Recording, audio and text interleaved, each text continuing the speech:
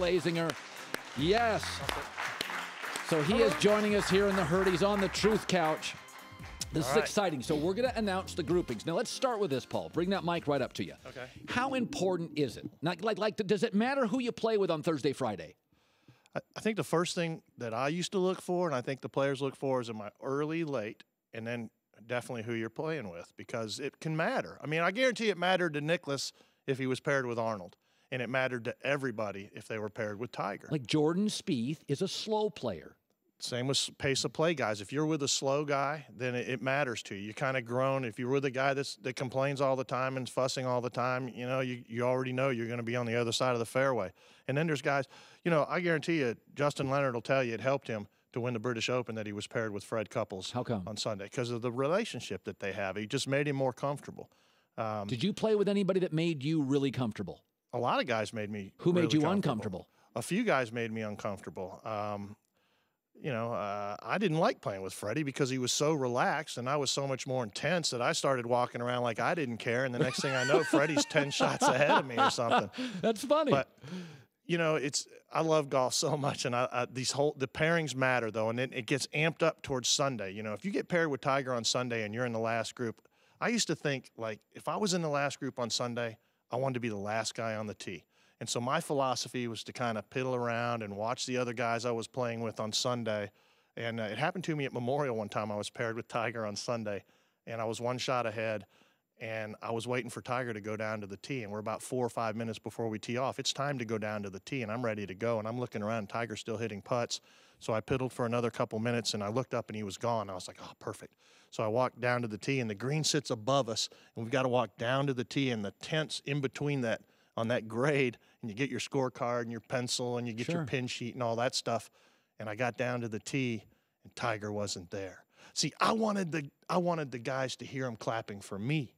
That's what I was thinking. So there's a lot of mental stuff on this. It's just like, I don't know, maybe I'm psycho, but I think Tiger thought that way. And so I looked around, I'm like, oh my gosh, he's not here. And then I looked up, and he's up there on that hill, and here he comes wearing black pants and a shirt the color of blood. And now they're clapping for him. And I thought, you know what? This guy is so freaking clever. He outfoxed me a little bit, and I think he did it on purpose. Tiger showed up in character when he came to these tournaments. There's no doubt about it. I don't know what he was listening to in the car, but when those cleats hit the ground, he was playing a part. Well, it's intimidation. This sport, like baseball, you get downtime. There's a lot of time to think. We've seen great players devolve and evolve, and you're stating it. So here we go. Let's talk about a couple of them. First of all, I am always, and for all of you listening right now, we're going to talk most of the major groupings, but underneath on the ticker, we'll have all of them.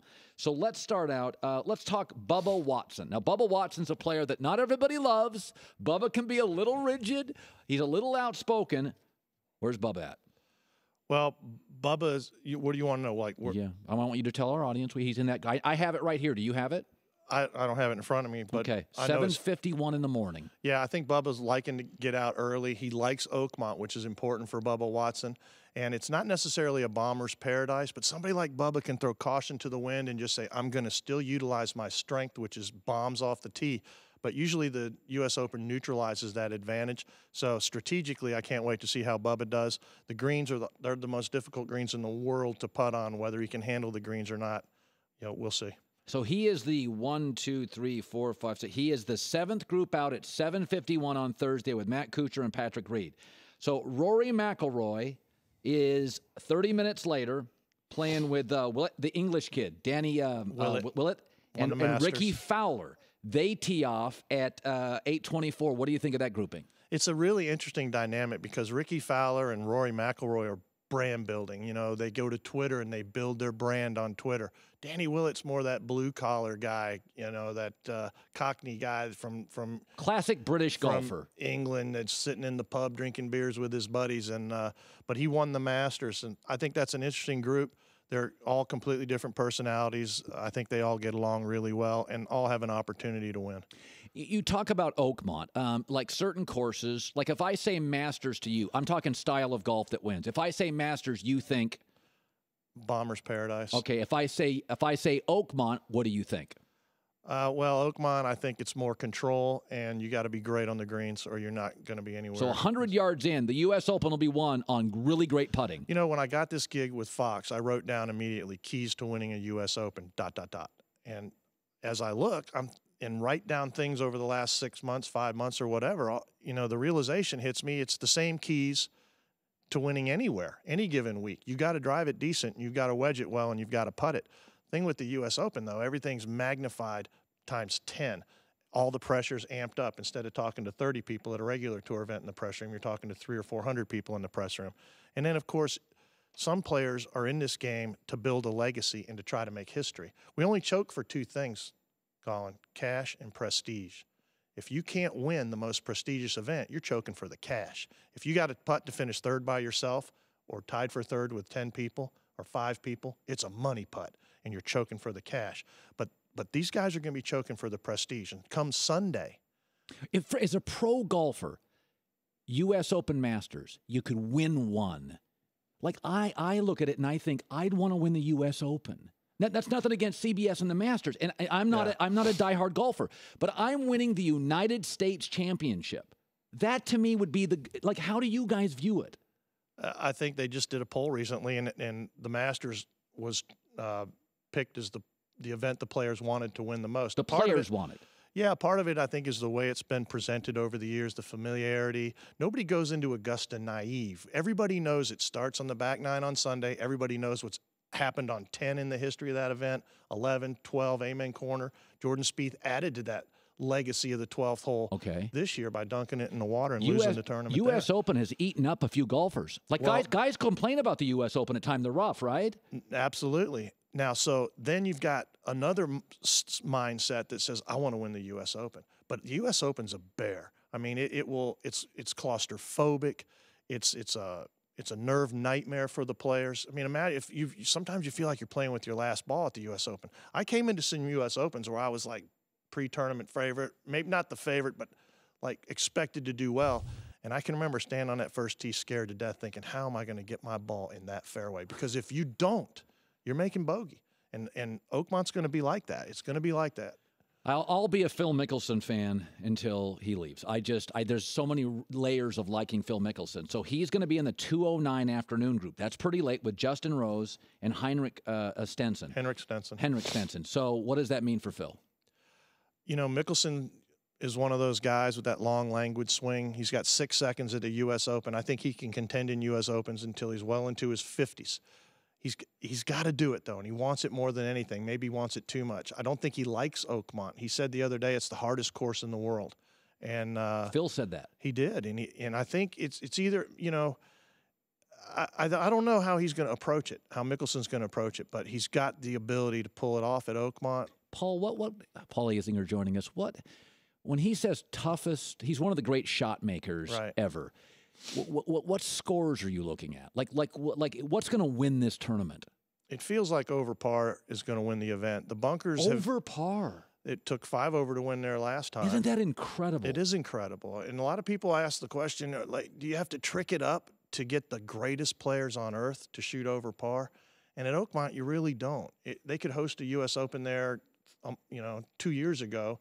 If you just said, we need to do it because our course got washed out, we got to play at Oakmont. Is it the topography, Paul? Yes. So it's a rough physical tournament. Well, it's not flat. There are some hills. The bunkers are extremely deep at Oakmont, and I would say 70 or 80% of the shots that go in the fairway bunkers off the tee are not going to get on the green in regulation. I think most of the recovery shots are going to come from around the greens, but the greens themselves are so severe and so fast, Colin. They're the fastest greens in the world. It's undeniable that you can't always control where your ball's going to stop. And if you don't hit the shot with full integrity, then you got no chance. You can be completely humiliated around the greens here. Easily. Your bunker shots have to be crisp. Your pitch shots have to be right. You know, the sweet spot's as big as the end of your finger. I don't care how big the club is or how forgiving the club is. You may not feel as much of a clank if you miss hit, but the sweet spot is as big as the end of our finger. And the guys that are going to be in contention in Oakmont will have hit that sweet spot a lot.